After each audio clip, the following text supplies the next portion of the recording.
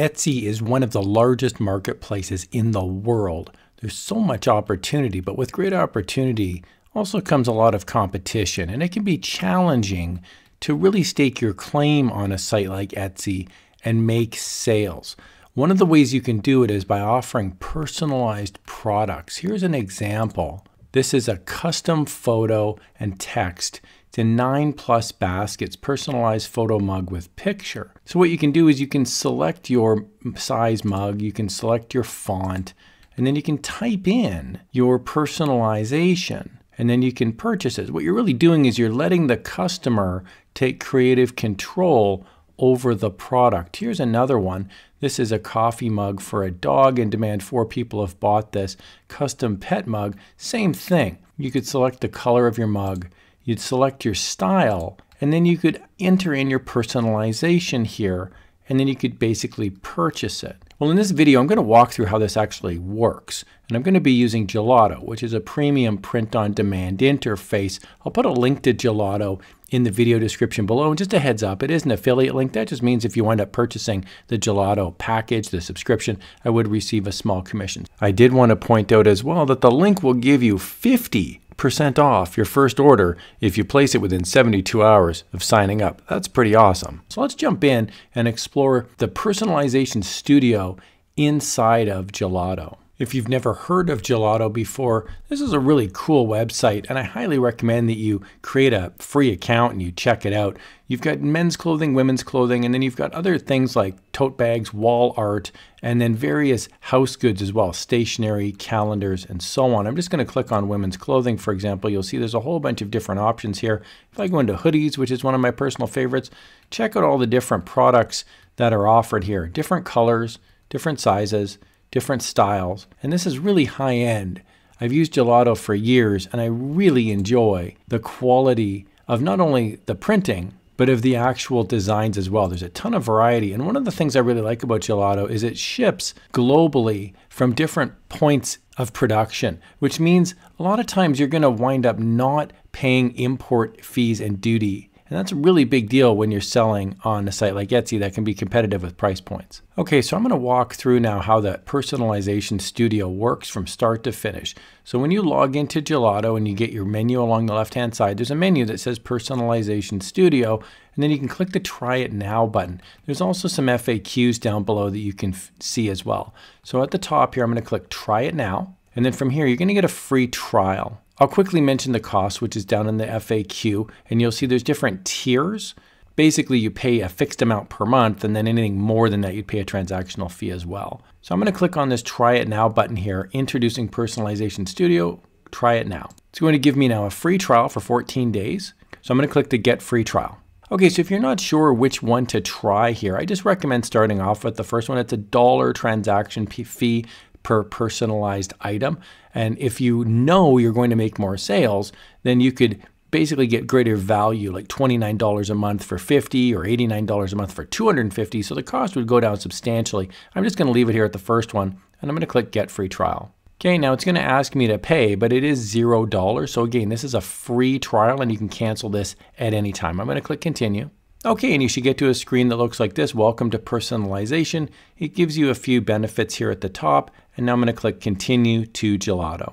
Okay, so now it's going to take you back to the main page, and you might be wondering, well, where is the actual Personalization Studio? And what you want to do is create a product up here at the top right, and then you're going to sync it to either your Shopify account or to your Etsy account. So at the top here, I'm going to go to Create Product, and I'm going to click on Single Product. From here, I get to choose my product inside the catalog. I'm going to go back here to women's clothing, and we're going to select a hoodie. So here we've got different women's clothing. I'm going to go right to the hoodies. I'm going to select it, and I'm going to select the classic Gildan 18500 hoodie. I'm going to click on it. Okay, and that brings us now into the hoodies. And we can select our color, for example, so we can add colors into the store. You'll see there's colors listed now down on the right-hand side.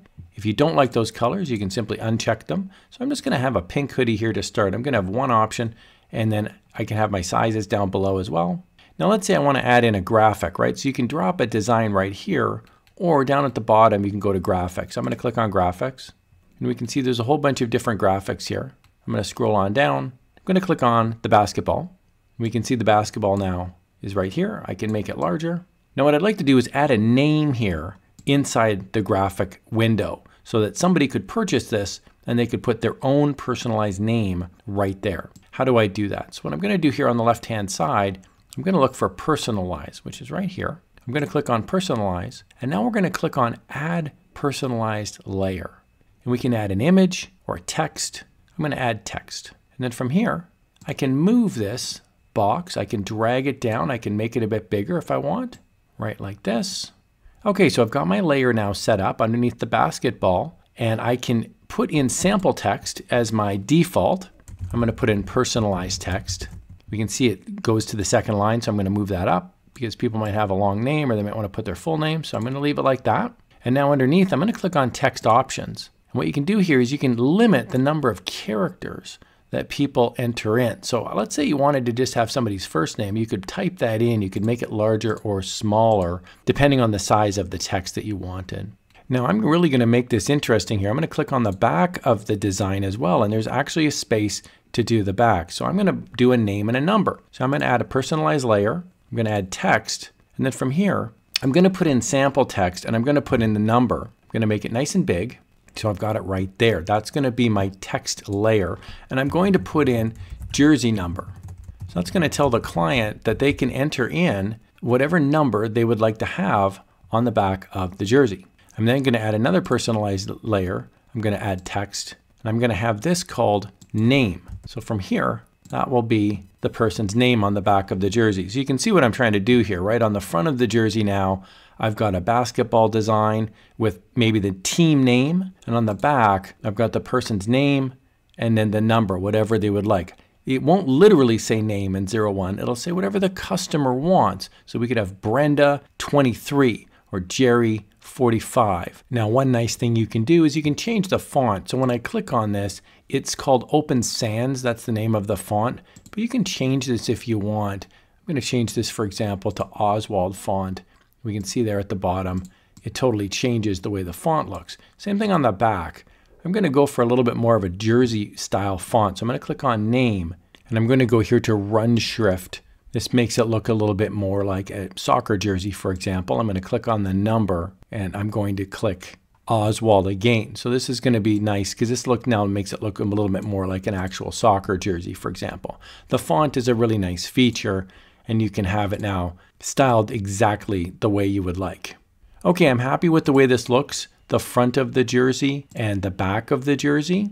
So now I'm going to go up here to the top right, continue to details, and it gives me a title and a description. So what I'd recommend you do is you take a look at similar designs on Etsy to come up with a good looking title. So for example, I'm going to leave the Gelato 18500 in there, and I'm actually going to leave the classic unisex pullover hoodie, but I'm going to say personalized basketball classic unisex pullover hoodie, Gelato 18500. And then underneath here, I'm going to leave this stuff in as well. So I've added in here under the description, celebrate your favorite sport, basketball. You can customize this beautiful hoodie with your team name on the front and your name and number on the back. And then I've got the features of the actual product underneath. I do like attaching the size table as well, because especially if you're buying on a no returns policy, it's very important to see what the size is, and the care instructions as well. I'm going to save this at the top. And we can see now we've got the item listed. If you had a store now on Etsy or on Shopify, you would now see it listed